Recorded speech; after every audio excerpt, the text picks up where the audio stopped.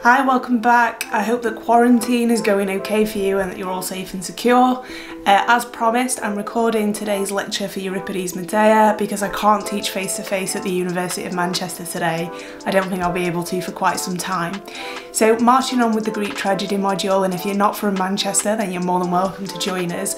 Today we're going to be having a look at Euripides Medea and constructing gender. Now, for people who are familiar with the play, this may be actually a really well-hackneyed theme, a really popular theme, but it's something that Euripides makes so pertinent and clear throughout the tragedy. So just in summary and overview, if you've not been able to keep up with your reading because of obvious distractions that are going on right now, Euripides Medea would have been a well-known myth for his audience sitting down. The premise of the myth is kind of a follow-on from the Argonautic mission. So Jason has been out with the Argonauts competing and completing in trials to gain his rightful throne. So he has to complete quests much like the Herculean tasks, like getting treasure from a dragon and dealing with fire-breathing bulls and all sorts of stuff. And it's on this journey that he meets Medea. Medea is the princess of Colchis, so again we're dealing with somebody from the east, somebody from what the Greeks would have perhaps known as Asia Minor, which for us is modern day Turkey. And Medea helps Jason. He is the foreign prince that's come to her land to complete a task, and she is the princess with the knowledge that's going to help him get past the dragon. Now this is really popular on a lot of ancient artwork, on vases and pots, etc. And it's really well known from Daniel Ogden's study on Draco and on dragons and snakes in the ancient world, which is a great book. Have a little look at it. So Medea has helped Jason achieve his goal, but in doing so she betrays her family, and that is a really, really important theme for women in tragedy, for women who become wives. The idea that you have to forsake one family in order to join and create another one. It's something that we see in monologues reasonably often as a theme, and it's something that's come up in fragments of other stories, which I'll talk about later if we have time. So at the outset of Euripides' play, the backstory has already happened, and whilst leaving Colchis, what Medea has done in order to avoid her father is she's killed her brother Aspertus. Not only has she killed him, she's chopped his body up into pieces and thrown it into the sea. Now to us as a modern audience this sounds like a really grisly detail, but we might remember from other tragedies in the 5th century how important burial is. If you've ever studied Sophocles' Antigone, the crux of the whole tragedy is the right to bury somebody. And what Medea achieves by cutting her brother up is she stops the Colchians pursuing her because they have to collect the prince's body. They have to collect Apsyrtus's body in order to give him a proper burial. And that slows them down and enables Medea and Jason to escape. So she's committed fratricide, she's committed almost the ultimate betrayal really of her father in order to leave with Jason, and she's sacrificed a great deal. When she arrives in Colchis, however, by this point they've had a detour to see Pelias's daughters. Now Pelias is in many variants the king who set these trials for Jason. He's Jason's uncle, and what Medea does is she persuades Pelias's daughters to kill him by suggesting that she can help the daughters perform a rejuvenation ritual to make their father young again. And again we see this on artwork. So the idea that Medea does this sort of demonstration, a QVC doll demonstration of look how it's done with an old sheep. She slices its throat and then drains its body, pushes potion through it in a burning, bubbling cauldron, and the sheep comes out as a small lamb. And by doing this, she is capitalising on her reputation as a witch. It's something that started when she provided a potion to make the dragon sleep, and it's followed her to the daughters of Pelias, so she's told them she's got a potion to rejuvenate their father. She hasn't. She's used it as a deceit to make them kill Pelias, to make them slash his throat and have nothing to bring him back, nothing to rejuvenate him. By the time we're in Corinth, Medea has left Colchis. She's killed many men on the way in domestic settings, using cunning and her wiles in order to get away. And she's done this for Jason. She's killed Peleus for Jason, she's killed her brother for Jason, she's given up a great deal for Jason. And we learn at the outset of Euripides' play that despite all this, Jason is now marrying a Greek bride. He's decided that in order to make a proper match, he needs to marry a Greek woman because a woman from Asia Minor is unacceptable, she is a barbarian.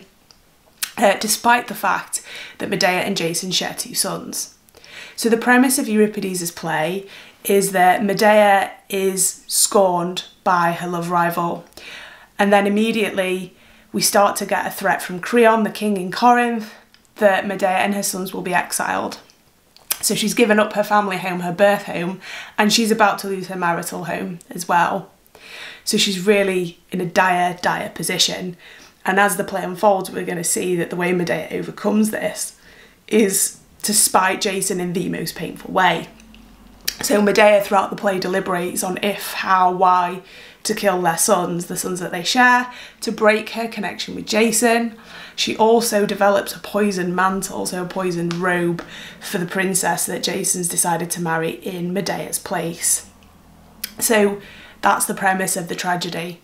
She's given up a lot through crime, and now she's going to have to resolve her situation through crime. And that's the expectation of Medea that the audience sits down with. So Euripides' audience would be familiar with her backstory, they would be familiar with the premise of the play, and really Euripides' job is to manipulate how they receive the characters as the drama unfolds. So today the questions that I'm putting to us as a group are: how does Euripides challenge Greek gender roles in his characterisation of Medea? To unravel this, we're going to have a look at the way that the chorus receive Medea. So in my Greek Tragedy Explained series, I mentioned that the chorus present a public voice and a public point of view. And in Euripides' Medea, we have the point of view of Corinthian women, proper Greek women of marital age who are married. We also have the point of view of the Greek nurse in Medea's household. And the nurse is a familiar, she knows the family very well. And we get her perspective and her point of view on Medea.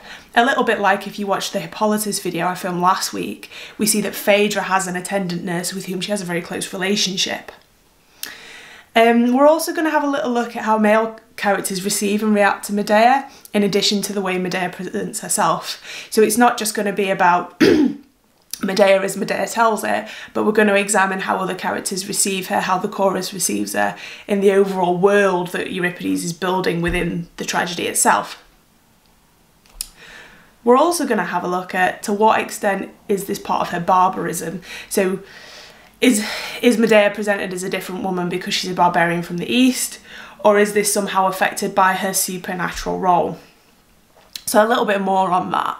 I've mentioned already that Medea has capabilities in what the Greeks would have called pharmaca, is where we get, say, pharmacology from. So it's this idea of creating potions, basically, in salves. And it wouldn't have necessarily had to be something supernatural so much as it's a skill, a techne. It's where we get technology from. But Medea's already demonstrated a skill in that. The way that the supernatural element comes in is through Medea's heritage. So her grandfather is the sun god Helios, her aunt is Circe or Circe, and you may have already read about Medea if you've read Madeline Miller's Circe.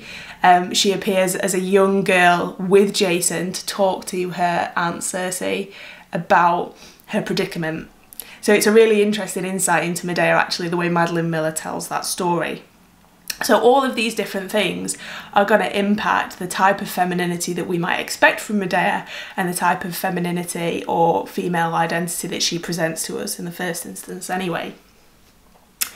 So the first point on the handout, which I've popped on Blackboard for you, if you are not at Manchester Uni and want a copy of the handout, I'll try and link a PDF below. It's essentially just passages of the translation that we're using and input from scholars with a couple of pictures. Okay, so no Greek woman. And Barlow makes this really clear. Barlow is one of the scholars I've popped on your bibliography. Interestingly, a lot of the scholarship on your bibliography that really focuses on gender is written by women in the 1980s, and that should come as no surprise. Be prepared when you're studying women in tragedy to spot that trend in scholarship where feminism and the kind of first wave of feminism is going to really affect the way people write about these characters. Euripides shows us in the play a woman unable to accept the fact of Jason's unfaithfulness. She is a woman, moreover, who simply refuses any longer to accept, at any rate, Greek female stereotypes, unless to use them with calculation to gain her own immediate ends. So Barlow seems to suggest that Medea as a character is able to affect Greek stereotypes and what she thinks will make her blend in and will make her fit in. And we'll see this more as we look at Medea's actions later in the play. I've kept a loosely chronological structure so we can watch the story unfold as well as look into different themes and different receptions of the character.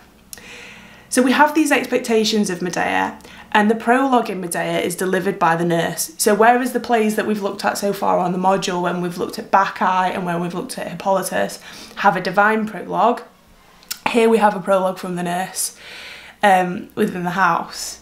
So here we get the backstory of Medea that I've mapped out for you. She steers the audience as to what variants of the myth she's following by lamenting the fact that they ever happened.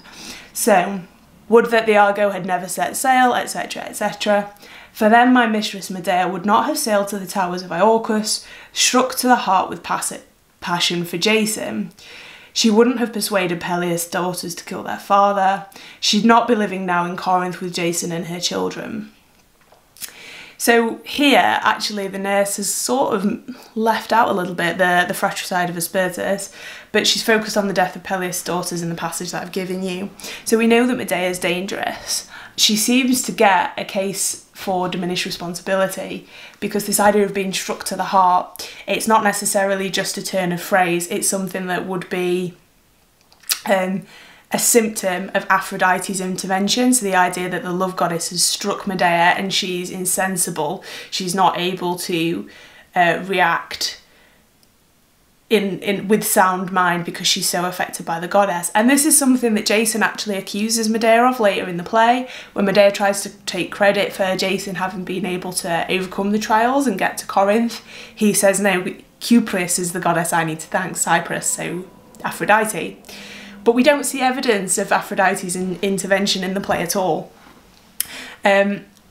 Unusually, although this play is much loved by us, at the time, Medea came third in the Dionysia, and Euripides is unusual in that, from the evidence we have, he seems to have been the first playwright to present Medea of sound mind. So previous treatments of Medea, say Carcinus Medea, which is quite lost to us, even the fragments suggest a sort of madness. Whereas Euripides shows us at great length Medea deliberating what she's going to do, and we're going to see this idea of intelligence and cunning and foresight as we work through the passages together. So just to create a link for you, last time we looked at Hippolytus, we were looking at the way that Euripides had originally written Euripides Hippolytus without such a heavy divine intervention. And that had put Euripides under real scrutiny. His audiences were really unhappy about the first draft of Hippolytus, and they thought that it presented Phaedra as too predatory and too hypersexualised for a Greek woman. And that provoked Euripides to rewrite Hippolytus. So his first go was Hippolytus Veiled, and then his second was Hippolytus the Wreath Bearer. And we have a similar kind of dodgy reception of Euripides here with the Medea, where it came third and we see Medea seeming to have quite a lot of agency and responsibility, and she is of sound mind when she is doing very controversial things and uncomfortable things. But ultimately Medea is a barbarian, so perhaps we'll start to see that different rules apply. So the nurse goes on to talk about the strife between husband and wife, because it is a domestic setting. Remember, the nurse is in front of the house and Medea is inside. So at first we're going to hear Medea crying from inside, the same way that when we perhaps looked at Hippolytus, we saw the nurse staggering out of the house with Phaedra, consoling Phaedra. So Medea came in exile to this land, but all the citizens welcome her, and for Jason she's turned all to the good. This provides the greatest security when a wife does not oppose her husband. So the nurse here presents some expectations within the play, and expectations that perhaps resounded well with Euripides' audience, because in Greek culture you have this expectation, or in ancient Greek culture I should say, of a kurios. And a kurios is where we get the word curator. It's a caretaker, and this could be a woman's husband, it could be a woman's father. If she lost her father and was unmarried, it might be a brother or a cousin, but it's something that we'd refer to as the man of the house, whereby we have this person who is responsible for seeing to the runnings of the household and the behaviour of the family. So a really patriarchal structure. And this is something that the nurse sets up as an expectation for the woman. You know, when a wife does not oppose her husband, things go well, things run smoothly. So within the world of the tragedy itself and within the world of Euripides' audience, that seems to be the status quo. Okay. Medea, however, kind of falls down as mother. Understatement of the century. But even from the outset of the play, we see Medea kind of, what can I say? We see Medea hating the role of being mother. She hates the children, she gets no joy from them. I fear her, fear she's planning something strange. Her mind is oppressed and dangerous. She won't put up with abuse. I know her and I fear her. So straight away we start to get this expectation of a woman who won't interact with her children, of a woman who's dangerous to her children. And this all seems to be provoked by Jason's betrayal. So for us as a modern audience, it's much easier to access Medea because we might see this as some sort of form of depression, and we have all that kind of awareness around motherhood not always being a really happy time. But in the world of the play, it's presented as something really very sinister and unnatural, and it's part of Medea's unnatural characterisation. It's part of her distancing and otherness, is that she's not enjoying the role of being a mother. Despite the fact that actually the children have done nothing wrong. So the nurse's main fears at this stage, however, aren't that Medea will kill her children. She says, I fear she might thrust a knife through her own liver, or kill the king and the new bride and groom, and then take on an even greater misfortune.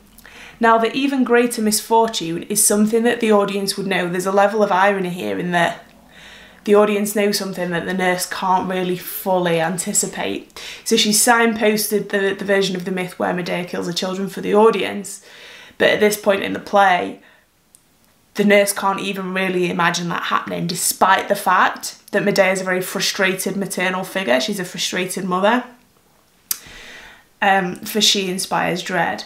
If you make her your enemy, no victory song for you, but here come the children. They're finished with their game of ball. They have no thought for their mother's trouble. Young minds don't know pain. So we have the pathos of seeing these young boys run on stage, it seems, which is really unusual. It's hard to imagine how this would have been performed because of the rigorous staging rules, and I can perhaps put an article up on that for you. But the thing to remember is these children are silent characters, so they don't necessarily, if they stage the children, they don't necessarily break the rules of having a limited number of speaking characters on stage.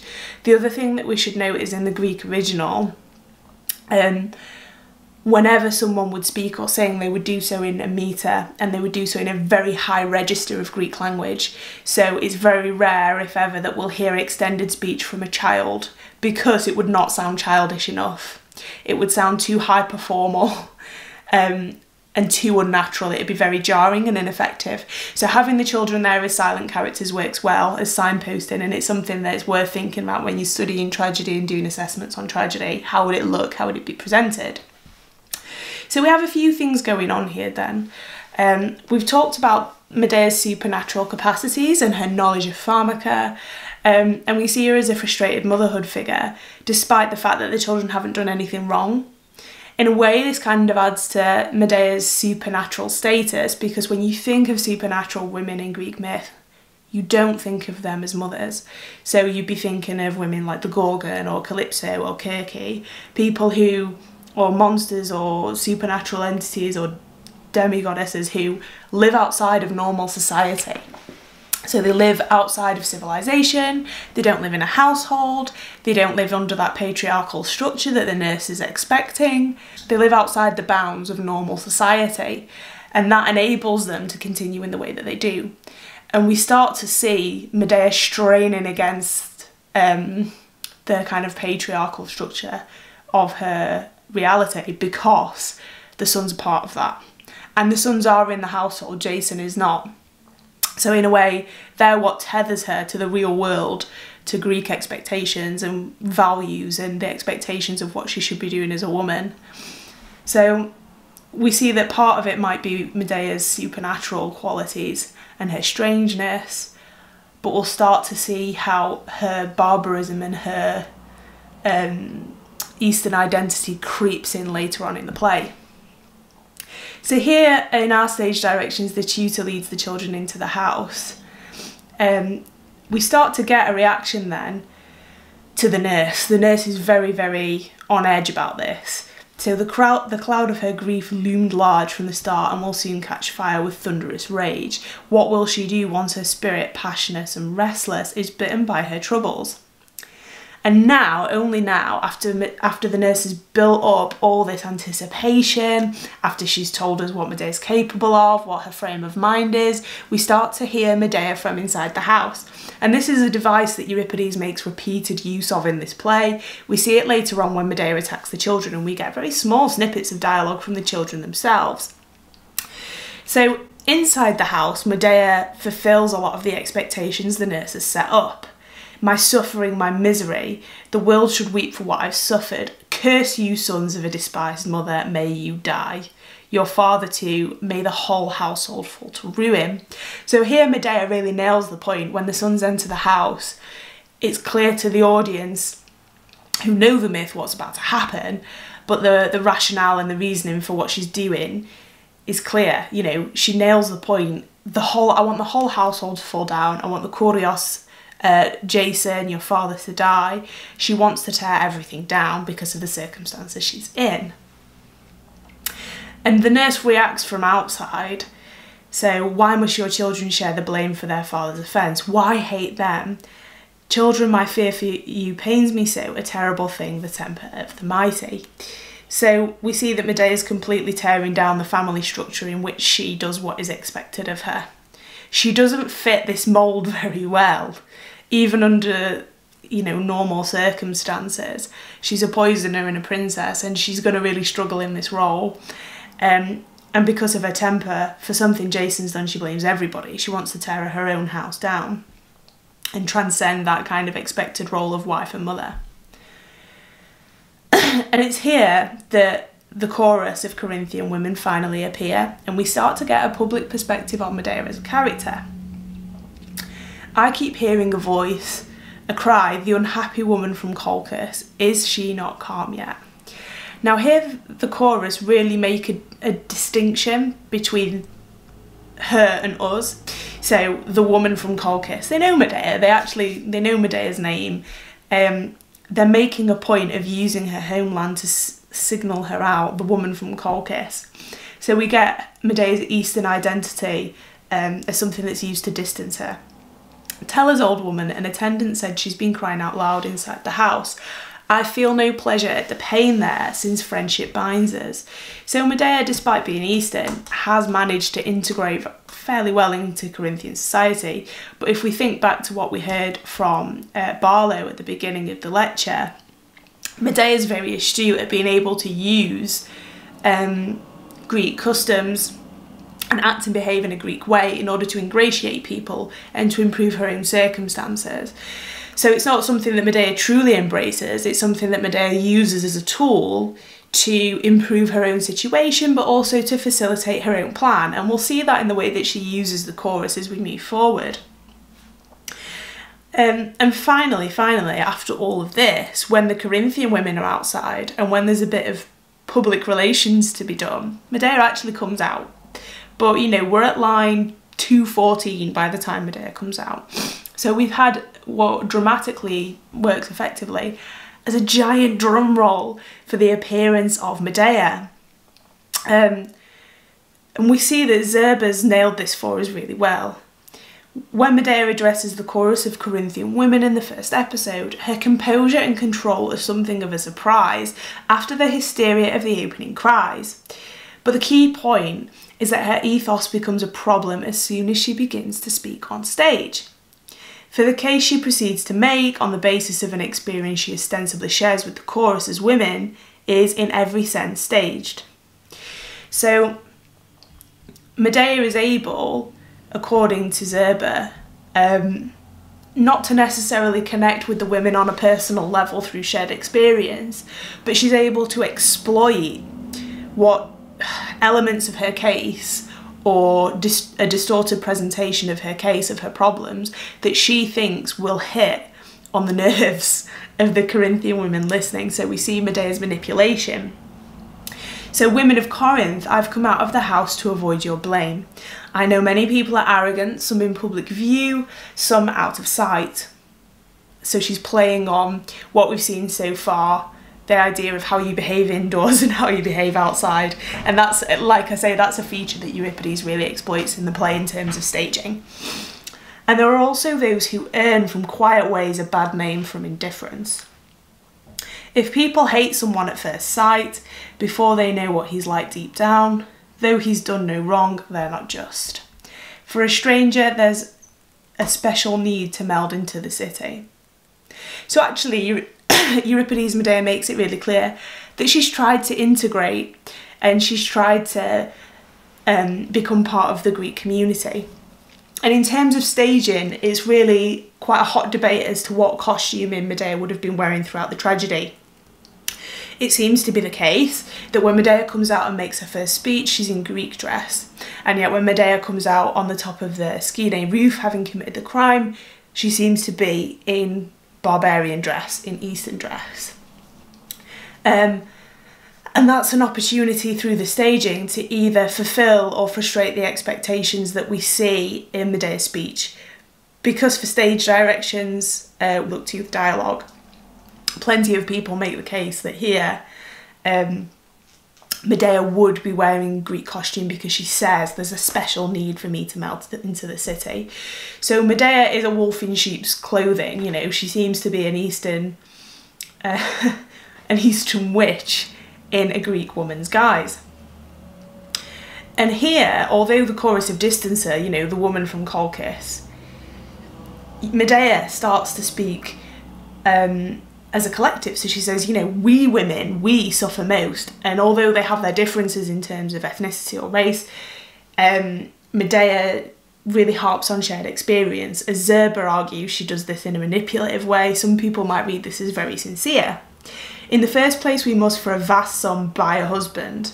What's worse, with him, our bodies get a master. Now, Zerber points out that actually Medea never bought a husband because no traditional dowry was ever paid for Medea.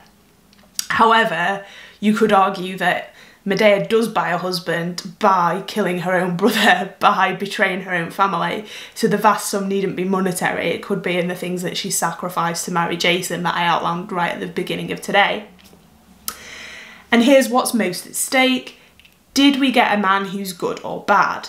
For women have no seemly escape. We can't deny our husbands. We've come to a household with new habits, new rules, and must divine how best to manage our bedmates, using skills we never learned at home. Nudge wink.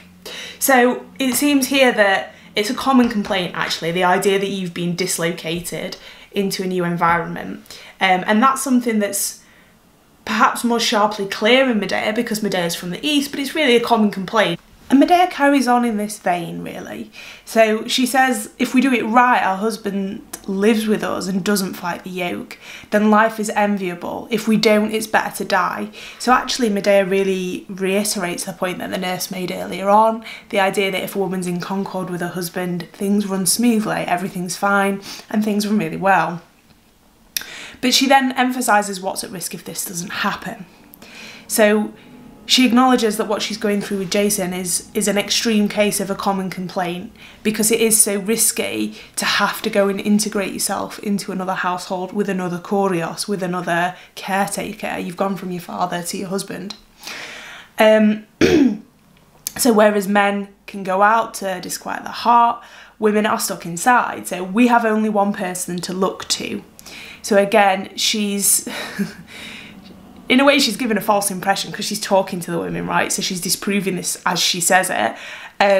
But she says, we have only one person to look to, and they say of us that we're never at risk. So this idea that because women don't fight in battle, because women don't have to go to war, they're not at risk. But Medea makes the case that if you're stuck indoors with just one person, you are at the mercy of that person. Sheltered at home while they fight with spears, how wrong they are. I'd rather 3 times over stand behind a shield than give birth once. Now this is one of the most famous lines of the tragedy, where Medea starts to regender herself as a man. And again, it's through the idea of frustrated motherhood. So the pain of giving birth, but also I suppose what comes afterwards. Medea doesn't embrace motherhood at all. And she would rather fulfill the role of a man than the traditional role of a woman. As she sees it, that is less risky and more appealing and better suited to her character. So that is one of the most famous lines of the whole tragedy when we're thinking about gender and gender roles. In many ways it's expressed through parental roles or maternal roles for obvious reasons, because she's about to reject her role as a mother, reject her role as a wife, reject her connection with Jason. So this is one of the ways that Medea unsexes herself, if that's what you want to describe it as, in a kind of Lady Macbeth sort of fashion. And here's where Medea draws a sharp distinction between herself and the chorus. So far she's been saying we, our experience, our husbands. Here Medea makes clear that it's even worse for her as an outsider, as somebody from Colchis. The story's not the same though for you and me. You have this city and your father's houses, the joy of life and company of friends. I'm on my own. I have no city. My husband abuses me. I was brought as beauty from far away and have no mother, no brother, no kin to give me shelter from this storm of trouble. Brother is an interesting one to bring up because, as we know, she killed her brother. She chopped her brother up in order to slow her father down. So you could read this as a reminder for the audience of what Medea's done and what Medea's given up, actually, to be with Jason. But she's making the case that she is alienated. In her own home, she's alienated. I mean, we have Medea in the house on her own at the outset of the play. She's stuck indoors. She doesn't initially have the freedom to come out and address the audience. And this is what's perhaps unusual. We might expect Medea to come and deliver a prologue. We might expect Aphrodite even to come and deliver a prologue that absolves Medea of guilt, that talks about the way she made Medea feel for Jason. But here in Medea's own household, it's the nurse who comes out. It's the nurse who talks to the tutor about the boys when the boys run into the house. So we have this environment where Medea is discussed around her own household and she is stuck inside. She is very isolated, but very clearly isolated as far as the audience understand it.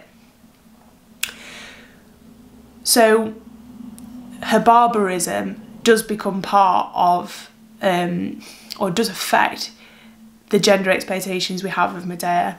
Her barbarism, not in and of itself, but the fact that she's moved from the east to the west and the fact that she's got that great disconnect with her home makes Medea's situation more dire. The reminder that she's forfeited her role in her paternal home and she has nowhere to go prepares us for the extremity of what she's about to do. So in lots of ways, it's the tension of traditional gender roles that affect Medea so much. The fact that she's not ready to be a mother, she doesn't enjoy being a mother, the fact that she's had bad luck in her husband. It's not necessarily outside of expectations, but it's in direct tension with them, I suppose. If we also look at the way that other characters react to Medea and we start to think about the way that Medea is viewed from a male perspective, we get another layer of meaning here. So far we've looked at the nurse, we had a little think about the chorus, we've had a look at the dialogue or the monologue of Medea herself.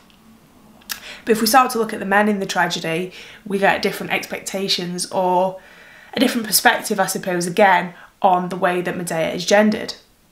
One of the reasons that Creon, for example, fears Medea is because she is a clever woman. And this brings us to point 4 on your handout. So for context, remember Creon is the father of Jason's new bride, Glauca.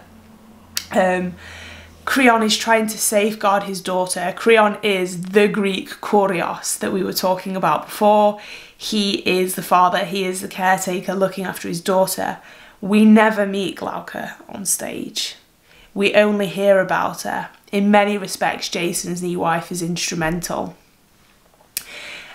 And this does a couple of things. I mean, really what we see in Euripides' Medea is that the woman who toes the line, the woman who behaves, is Glauca.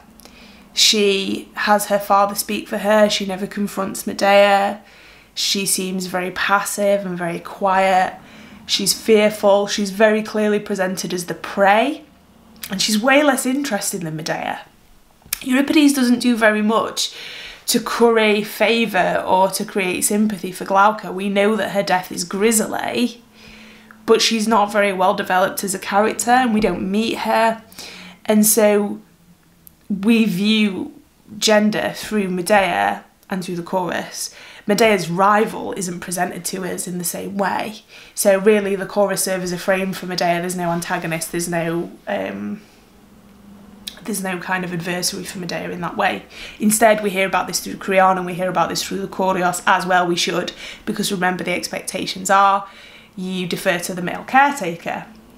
But Creon is nonetheless afraid of Medea because she is too clever for her own good, because she has a reputation, because he has an awareness of the stories that Euripides' audience know about already. I fear you, no need to disguise my reasons. I fear you might do my child fatal harm. Glauca. I fear you might do my child fatal harm, and there are many indications I am right. You were born clever, you have dangerous skills.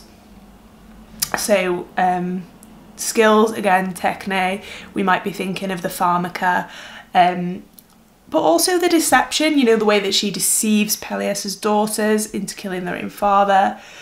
This idea of being clever, so perhaps Metis we have here. But Creon completely, he seems to misunderstand the premise of Medea's pain. The loss of your marriage bed gives you pain. So for Creon, he cites the bed, and this is sometimes just used as a periphrastic for marriage. It's just a way to discuss marriage. But the fact that he mentions the bed specifically suggests that Creon is kind of mansplaining Medea's own pain to her. He doesn't really understand what it means for her to be where she is without any family. She's not just losing her sexual romantic relationship with Jason. She's losing the father of her children, she's losing her position in a household, she's losing her legitimacy in the community. She's becoming socially isolated because she's been put in the position of a woman alone, of a single parent. And for those reasons, she's starting to reject the role of motherhood. So her world is crumbling. It's not just about Jason, it's about what being married to Jason means in that context and that patriarchal structure that Creon doesn't really seem to hit on. He thinks it's much pettier than that. I hear you're making threats, they tell me you say you'll act against me and the groom and bride I gave away. So before we suffer, I'll mount my defence. I'm better off, woman, if I incur your hatred now, rather than being soft and later lament. Creon's always a bit of a pain in the arse, to be honest. And here he explicitly addresses Medea as woman, almost as if it's offensive, almost to diminish her. But it seems to be part of the way that he rejects her feelings about what's happening and belittles her reaction. So he's frightened of her, but he doesn't necessarily see things from her point of view or try and win her around in any meaningful way.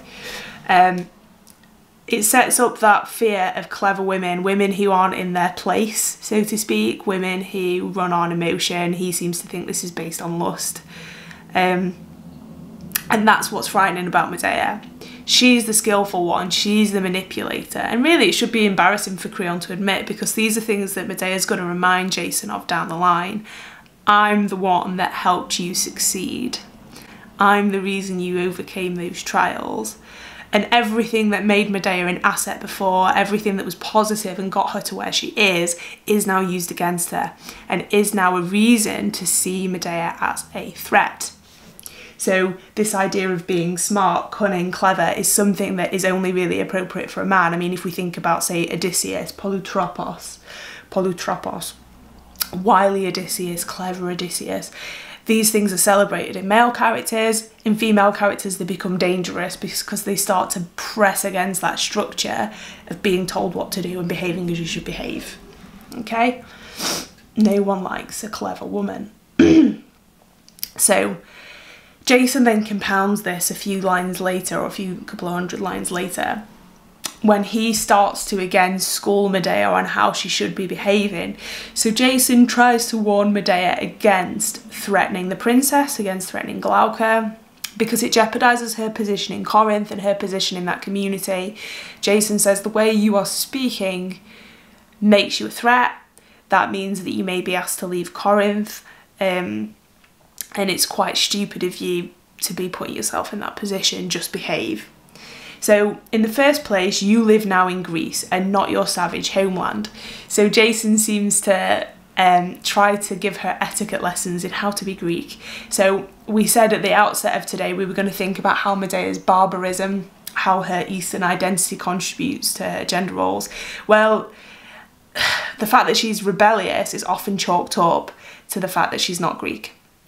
So the fact that she doesn't do what men tell her to do is seen as a kind of a symptom of her Eastern origins.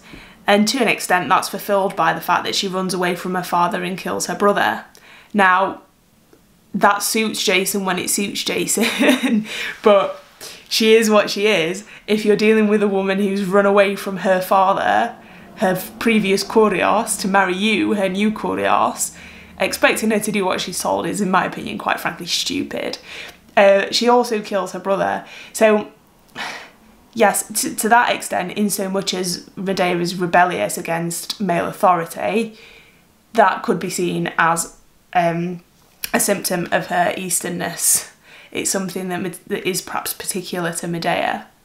And it's something that's not an issue for the chorus. You know, the chorus suffer and struggle in their marriages, as Medea makes clear in her speech, but they don't really rebel against them in any way. So in so much as Medea is rebellious, she is Eastern, and that affects the way we see her gender, the way we see her womanhood.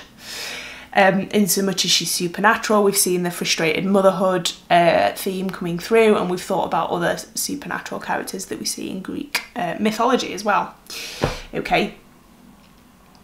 So Jason also argues that Medea is not stupid. So you know justice and the rule of law that doesn't brook the use of force. All Greeks know of your skill, you're famous. If you were living at the ends of the earth, no one would have heard of you. So this is Jason attempting the I made you what you are. You are only famous because you are in Greece, you are lucky to be here, and you're not stupid. So do as you're told, essentially. So the idea of Medea as a clever woman makes her a threat, but it also gives her a greater deal of accountability, as Jason has it. You have more capacity to listen to instruction and behave as a woman should. No one should know how important this is as you do, because you're clever, you're not stupid, what are you doing? So Medea's intelligence at once makes her a threat. It's unfeminine because it makes her less deferential. But at the same time, Jason knows her, he knows she's clever, and he tries to twist that and suggest that it's a reason for her to behave as a Greek woman should. Okay. The tide turns a little bit. We meet one male character in the tragedy who's actually very positive about Medea, and this is Aegeus from Athens.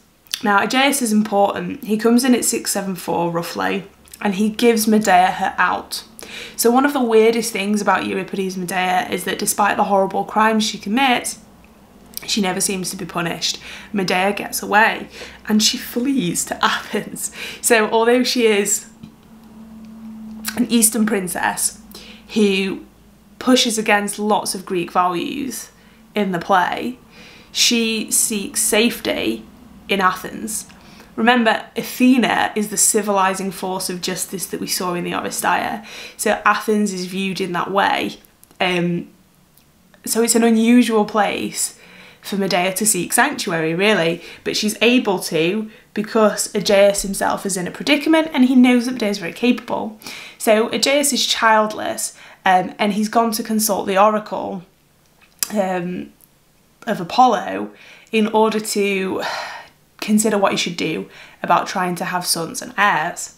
And Medea asks Aegeus at this point, what did Phoebus say then about children? And he says, words wiser than man's understanding. And Medea retorts, is it right for me to know the god's oracle? And he says, indeed, yes, since it requires a clever mind. So depending on how you want to read this, in the translation, it leaves it possible that a man could never understand the prophecy, but Medea, a woman, can. So wiser than man's understanding. But yes, yeah, you, I'll tell you, because you have a clever mind, you'll understand what it means. And this is what enables Medea to broker a refuge when she's done what she's done. She says, I'll come, I'll help you have children. She's promising this perhaps based on her skills and her kind of knowledge of pharmaca. People have high expectations of her. And although she's a frustrated motherhood figure in the tragedy, she offers to help someone have children as her way out. So she is capable of goodness, I suppose. Whether we see this as being fulfilled or not, I don't know. But it's a bizarre twist of events because this stops us viewing Medea as the antithesis to everything that the audience holds dear. She's killing her own children because Jason has broken oaths to her, and that's something we'll consider in more detail in the future. And yet she's willing to help some men, to help Aegeus, have children of his own if she can go and stay in Athens in her exile. So when Medea leaves the tragedy at the very end, the audience sitting in Athens at the Dionysia imagine Medea coming to their city to seek refuge from Jason. So Euripides has not only provided opportunities for the audience to sympathise with Medea, but he puts it to them that Medea isn't going to be punished for killing her children, and she's going to come to their home city, their hometown, to seek sanctuary, which is very unusual. But here we have Aegeus seeing Medea's intelligence as something positive and life-bringing, and that doesn't necessarily undermine her femininity for him. So just thinking about Medea's cleverness as a feature of an improper woman is frustrated by the character Aegeus. Okay. What takes a turn, and this brings us back to the point that Zerba made earlier, is that because Medea hears that she's being perceived in this way, she has to react and do a little bit of damage control. And we thought about this when we looked at her address to the chorus of Corinthian women. How genuine is Medea really being at that point? We see Medea make an achingly ironic speech to Jason, having heard all of the kind of fear-mongering of you're a clever woman and we might have to exile you because that's too problematic. So here Medea addresses Jason and she absolutely turns on a dime and Jason laps it up. So she says, I praise you. All you've done for us seems prudent now while I have been a fool. So good of you it was, Jason, to go and marry another woman because she's Greek and I'm not, even though you knew I wasn't Greek when you married me. Good one. Good one. So it's really uncomfortably ironic. The fact that Jason is willing to believe this, I would argue, makes him either a less likeable character or makes him appear as a less intellectually shrewd or astute character. I mean, he knows how clever Medea is and all of a sudden she's done a complete U-turn over the thing that's been making her physically ill and trapped inside the house screaming. So she carries on. I should be part of the planning. I should help to make it happen. Be there by the bed. Rejoice in my connection with your bride. It seems like an argument ad absurdum, like, you know, oh, I'm being so ridiculous, I should, you know, wait by your wedding bed and knock up the wedding dress, and why not being more supportive? Why not I be maid of honour? You know, she's making it seem ridiculous and making it seem painful. And yet Jason laps this up. So she's gone so far in the other direction that it seems to be really clear to the audience how absurd Jason's expectations are. And it also makes Jason seem a less sympathetic or less sympathetic character, because what an idiot. Why would he believe her? And we know we've had all this build up so far of her being a clever woman. And this is where Medea starts to play on what she's seen as male expectations of women. So she is able, because she's in a way perversely underestimated, because although men have told her she's clever and that scares them, they've also told her how she should behave, and now she pretends to fall in line with other women. She says, oh, all this rebelliousness is typically female, actually, isn't it? Because we are who we are, we women. I won't say that's a bad thing, but you must not be like us. You must not answer our silliness with your own. God. So Medea kind of uses these stereotypes of rebellious women, silly women, emotional women, and this is something that we saw in Creon's speech. Remember, he thinks that Medea's upset because she's losing a marriage bed. So she's able to capitalise on that by allowing them to underestimate her, actually. So having heard that she's clever and that she's a threat, we see that Medea is clever enough to play dumb and to harp on male expectations to a ridiculous degree. So she actually now characterises everything that's gone before as her being rash, emotional, hysterical and female, and oh whoops, silly me, and Jason laps it up. So we see what other characters expect of Medea as a woman, but we also see how Medea reflects that, takes it and turns it around and uses it to manipulate. We've seen, in a way, her manipulation of the chorus. We have a tough time, you and me. We have a difficult time. It's even worse for me, but we have a difficult time, don't we, us girls? And she does the same thing with Jason. Oh, you know, aren't I a silly woman? Silly me. So she's able to really pull on people's expectations and turn them around, which is what makes her so interesting and compelling as a tragic character. It's also what makes her so frightening to see, because she's not influenced by external factors. Medea's not influenced by the chorus, she's not influenced by the other characters.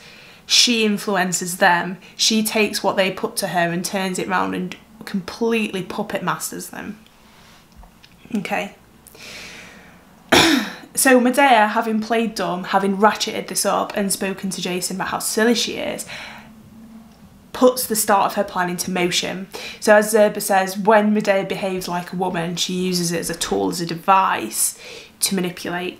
And here, Medea asks Jason to think of the children, which for an audience knowing exactly what Medea is going to do is alarming. You know, it's really on the knuckle for an audience who knows what she's going to do later on, who knows the myth. So at least tell your wife to make an appeal to her father, not to exile the children.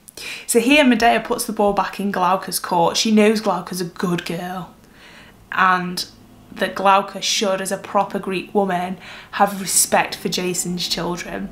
She makes this an issue of Glauca's quality and puts Glauca under the spotlight rather than herself. So rather than saying to Jason, these are my children, these are our children, we've had them, you lobby for them to stay, on principle, Medea moves the scrutiny and the spotlight from her to Glauca by saying, Glauca's a good woman, surely she'll care about the kids enough. So she's able to manipulate this and take the scrutiny off of herself a little bit more. And Jason reflects this. He knows Glauca's a good girl. He says, oh, certainly, I expect her I will persuade. You know, Glauca's very suggestible. Glauca cares about children. Glauca's a good girl. She'll do what her husband asks. Oh, I'm sure you will, Medea says, if she's like other women. So a nice little jellyfish thing. If she's a real woman, if she's a proper woman, if she's a well-behaved woman, she'll let my children stay. And this is how Medea secures her plan to send the children with the poisoned mantle to Glauca. Because if Glauca had refused, that would have been a reflection on Glauca and not Medea. It's a masterstroke in playing on gender expectations. And Medea says, I'll contribute my efforts as well. I'll send some gifts to her, ones I'm sure are thought most beautiful by far in all the world, and the children will carry them. So by presenting this as a resolution, Medea is able to send secret weapons via her children. She uses her children to deploy revenge, but also she implements them in the crime by having them deliver it. So she secures their fate. She can't really let them be exiled. She can't assume that they're going to be exiled once they've done this. So here, even Medea's role as a mother is only really used to facilitate the revenge that she's seeking throughout the play. Okay. And this brings us to Durham. So here on your handout, certainly the femaleness of the legendary Medea stands unquestioned, as does the misogynist flavour of this male-authored fable. Again, this is written in 1984, so I expect quite heavy-handed language. Medea herself, of course, hates men. Curious absence in Western languages of a convenient adjective. She is, in fact, homicidal in the gendered particular sense of the term, in an inversion of the comforting and comfortable myth of Isis as female gatherer and weaver, as saviour of the male Osiris. Medea dismembers and scatters in the first place. Not only defined as killer of men, Medea also incarnates the destruction of private, domestic, traditionally female world of family. So Medea exploits an opportunity for a blended family to kill her love rival. She uses her sons as weapons to kill her love rival, and she puts this, her ability to do this is secured by the fact she knows her love rival is a well-behaved woman.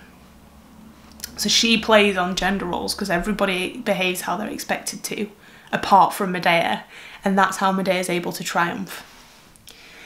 So when we come to the murder itself and bring this all together, how does this culminate at the climax of the play? So what Medea has done is ensured that the chorus heard her plan for Glauca and didn't say anything. She's made them complicit. So she's implemented her children, she's implemented the chorus, she's made Glauca make the decision to accept the gifts. She's playing on how she expects everybody to behave, to drag everybody into this mess with her. And this is when the chorus describe Medea as wretched woman, wretched woman. So straight away, the way that Creon speaks, addresses her as a woman, as a way of belittling her. Here the chorus distance her as a female figure, wretched woman, almost as though she's disgraced the role of woman itself by killing her own children.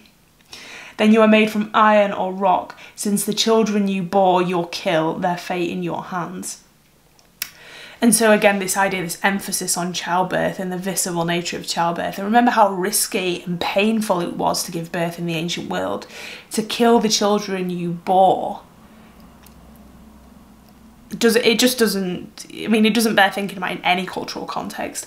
But the pain and the risk of childbirth makes the children all the more precious, in a way.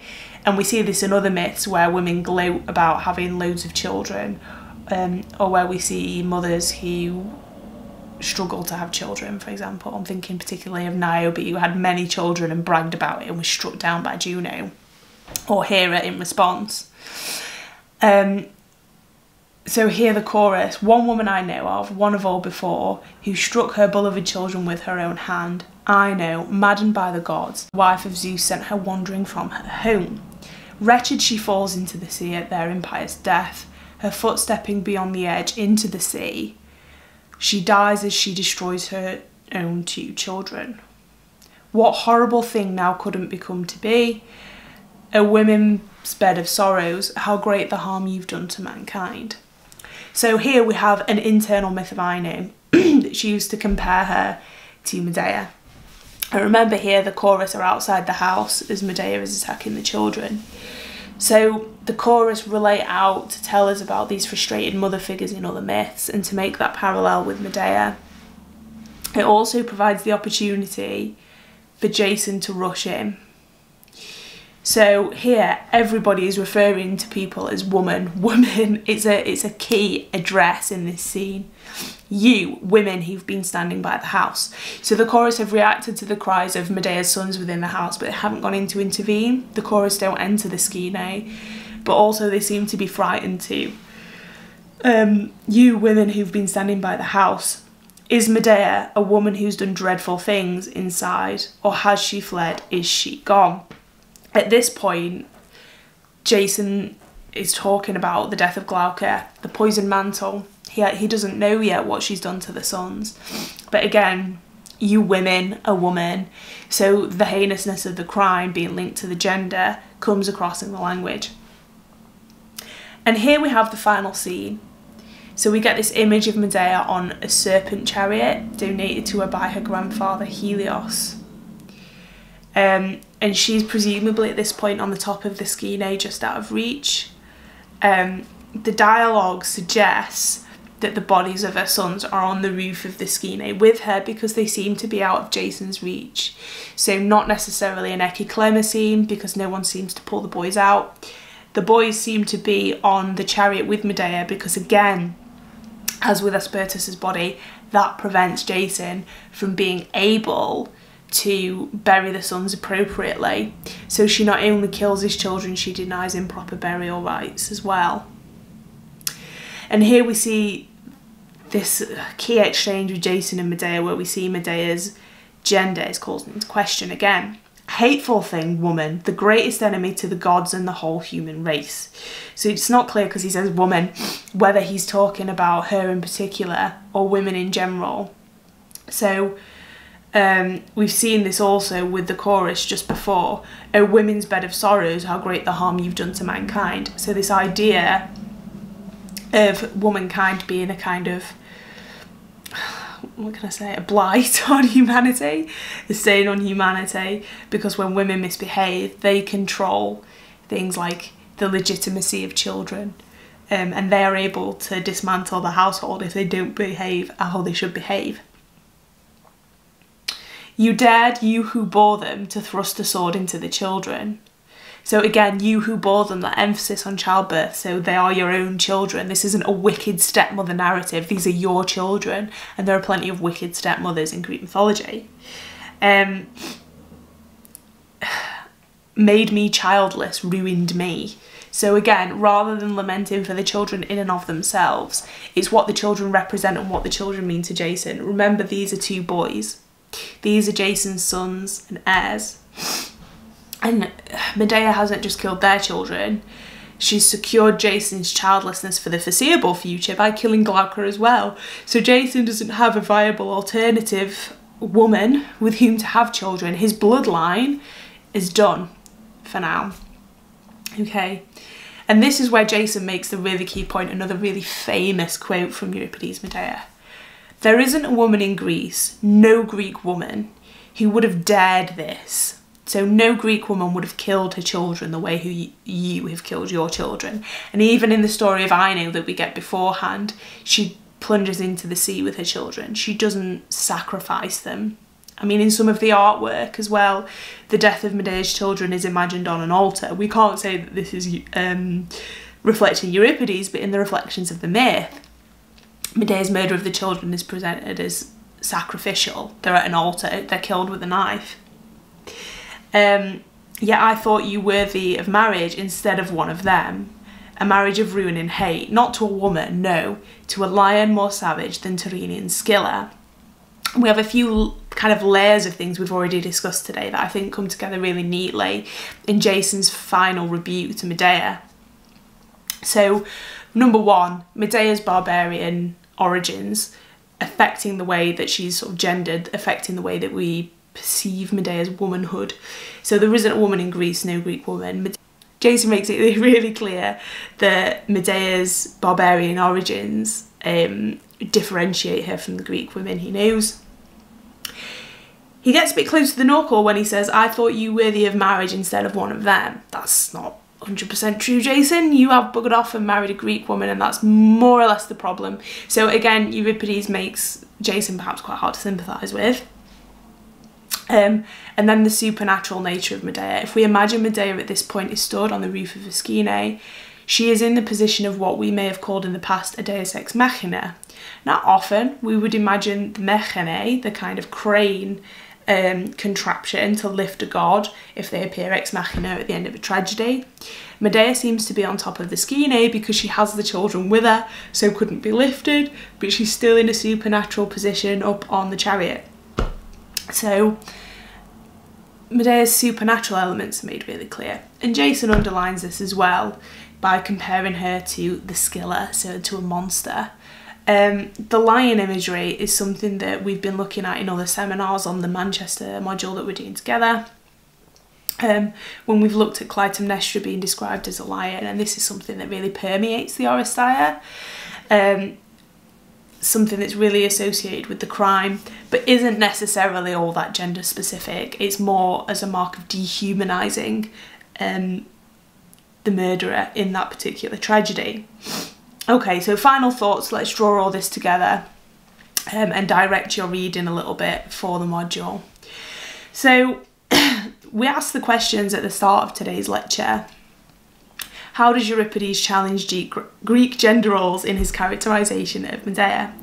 Well, Euripides really presents expectations by setting them up in the chorus's speech and also in the nurse's speech. It's clear from both that a woman should defer to her kurios, the man of the household, and that a woman who doesn't do this is threatening. So he sets up expectations through the characters around Medea. To what extent is this part of her barbarism on the one hand and her supernatural role on the other? Well, we've seen Medea be differentiated as woman of Colchis. We've seen Jason make it really clear that no Greek woman would have dared what she has done. And Medea's rebelliousness, the fact that she's in Corinth having come from Colchis, seems symptomatic of the fact that she's from the east. She doesn't defer to her male kurioi, she doesn't defer to her father and her brother when she leaves Colchis. The difference is at the time that really suits Jason and now it doesn't suit him because he's the kurios himself.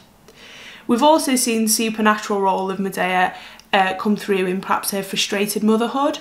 So that's something that's really symptomatic of witches or demigods in Greek mythology. So we're thinking of Circe, Calypso and similar. And of course we know that Circe is Medea's aunt. So this idea of a woman who usually lives outside of society, who doesn't fit the constraints of a household of an oikos, is particular to supernatural characters as well. So we have these overlapping ideas. But what's also come out of today that I think is in a way more interesting is the way that Medea has an awareness of what other people's expectations of her are, what other people expect of her as a woman. She does a fab job of really manipulating the chorus and playing on all of their expectations. She does a painful job of manipulating Jason, and that allows her to fulfill her plan. And it's so absurd. As a viewer, you could say you almost want her to fulfill her plan, because how could anyone expect her to conform to those circumstances? So Medea's cleverness is something that we've not just seen in the way that other characters fear her, but in the way that she's able to harness their expectations and use them against them. And in the context of Euripidean tragedy, that's what makes her such a frightening but fascinating figure. We talked at the beginning about how controversial the Hippolytus tragedies were, because initially Phaedra was of very sound mind and wasn't struck by any external forces. And for me, that's what's best about Medea. She's not affected, she affects everybody around her. And that's what makes her such a frightening female figure in Greek tragedy. Okay, well, I hope that that was helpful and that at least gave some structure to your day in really uncertain times. I hope you're doing okay at studying at home, and if you want anything, do let me know. There should be more content to come, because what else? Okay, stay safe, hope you're well. Bye.